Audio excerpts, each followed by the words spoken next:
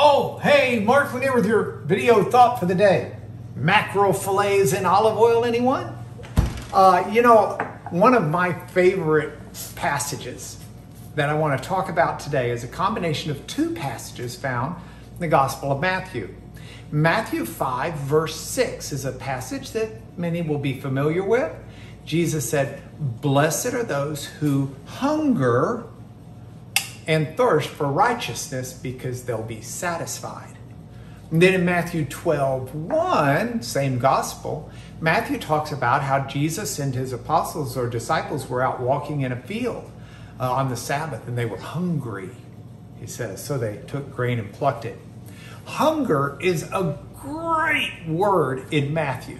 In fact, Matthew, who has one out of the dozens of books in the New Testament, uses the word hunger more than 1/3 of the time in the whole New Testament. He was a foodie. And I like that about Matthew, because we Laniers, we're foodies too. I remember the first time that Rebecca, one of our daughters, and I got to meet the marvelous young woman who would become our daughter-in-law. She and our son were dating. They were at Oxford. And we went over there to do some different things and got to see them. And we had dinner. It's that first meeting at Jamie's Italian restaurant there in Oxford. I think it's closed down now. Lament, cry. It was really good. So we were eating and I was ordering. And as I tend to do at a restaurant, I may have been ordering in abundance. And Rebecca looked at Nora and said, "Did you ever read Gary Chapman's book on the 5 love languages?" And Nora was familiar with the book, but didn't remember it. I think the idea behind the book is there are 5 different ways that most people show their love. Physical touch, or quality time, or acts of service, or words of affirmation, or some 5th one I can't ever remember.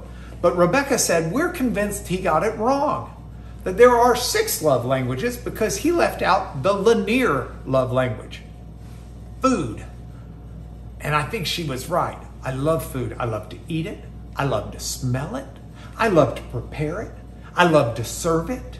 I love every aspect of food. And if you think about hunger and food, you're thinking about a subject that's huge. I mean, it's a subject we deal with every day. Every day of our lives, we are hungry and we try to figure out how to eat. Hunger can drive us to do things we'd never do otherwise. Hunger can cause us to be angry. Hangry, I think is the word. Hunger can cause us to smile, be motivated. Hunger is a massive emotional comfort. Hunger is a massive so many aspects of our lives. And so Jesus says, "Blessed are those who hunger for righteousness." Now here's what this has got me thinking this morning as I'm sticking my head in the fridge trying to figure out what I'm about to eat. Today, am I going to hunger after righteousness? And I'm going to make decisions that are the right decisions to make. Righteousness is a loaded term in the Bible. It talks about holiness in your lifestyle, living rightly. But it also talks about, it can be a judicial word of a declaration of righteousness by God. And the Bible uses it in both senses. And today I've got some choices. I can be driven by a hunger for righteousness. And if I am, I have the assurance, the promise of a never lying Jesus, the promise that I'll be satisfied, that God will help make my life what it should be. I've also got a chance to hunger for righteousness before God, that declaration of not guilty for these sins that I carry around like dead weight. And I have the assurance that God will give me that forgiveness through the cross. So what a great idea. I'm eating today but I really want to hunger for righteousness.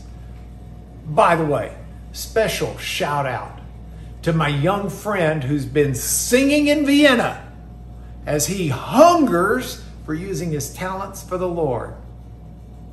Just want to say hello. That's your video thought for the day.